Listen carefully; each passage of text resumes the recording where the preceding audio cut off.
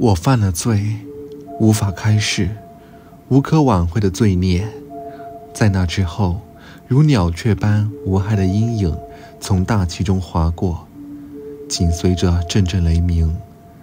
我生活的城镇、家人、朋友，每一位熟人，以及我所认知的一切，都因此毁于一旦。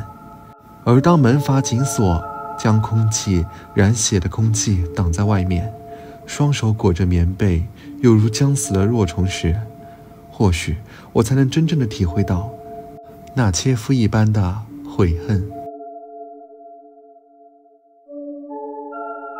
除夜间、禁食及不可避免的危险事件外，不准离开地下室。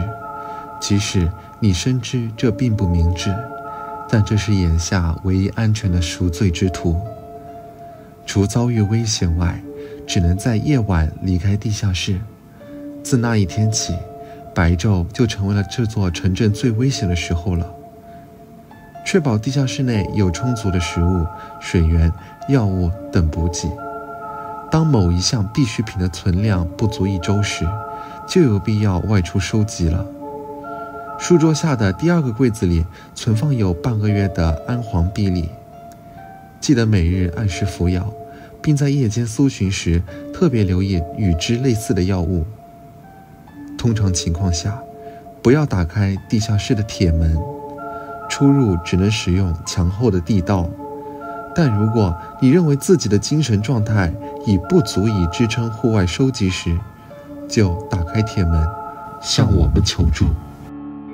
水和食物都必须被完全煮沸、煮熟之后才能食用，但不论有意还是无意，发出任何能够证明这间屋子里仍有活人的信号都是极其危险的。因此，你只有在夜间才能在地窖里生活。如果你救不了我们，那就救你自己。最后，严禁任何与怪物沟通的尝试，严禁与怪物达成任何的交易，严禁接受来自怪物的任何馈赠。假若回到那一天，记得用斧头回敬他们。牢记你的母语、知识、漫山的田野树林，以及你的第2位母亲。他们要我们毁灭，但我们是不灭的。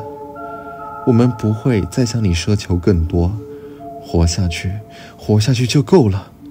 但在此之外，还有一个唯一的、至高无上的例外，为尊严而死。除此之外，再无其他。我无能为力。事实上，当我们那蠢笨、懦弱的弟弟铸下大错时，毁灭就已如承诺的夜幕般无可避免。那也同时摧毁了我们深感骄傲的一切。但我不恨你，甚至也不恨他，或更准确地说，是恨不起来，因为你是我唯一仍然完好的骄傲，哥哥。活下去，真的，作为这一切苦难的见证者，用尽所有你能想到的办法，拼尽全力地活下去吧。勿需干扰，你或他已经没有能够背叛的事物了。你的语文很差，如果那些侵略者摧毁贬低我们的文化，强迫你学习他们的语言，那就牢记这一点。如果同学和老师们仍在，他们会为你证明。现下这种情况，你已经不可能再像以往一样从医院里领取稳定的药品，保持专注，或者在你和你的那位弟弟彻底陷入疯癫之前，让他知晓愧疚以及使命。牢记我们自父母口中承袭，铭刻先祖所行路途的语言。我会永远怀念那段能在阳光下朗读那些词句的时光。牢记这片山林，这座城镇，牢记它仍然完好的模样。如果可能，我希望战争结束之后能被安息在一个完好的世界中。这可能有些困难，但我相信这不需你独自完成。最后，我能想象这有多么困难，但请忘了我，忘了我们，这个国家，我们的第二位母亲，将来会有值得记忆的事物容你留恋，一定。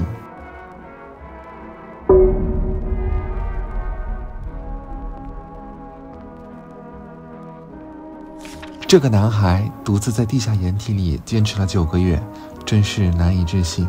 他所遭受的折磨也同样难以置信。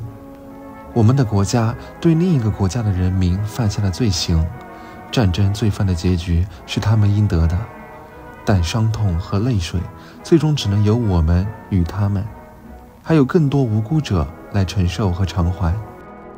他会没事吗，医生？当然，我保证。我是诡谲，我在另一个世界等你。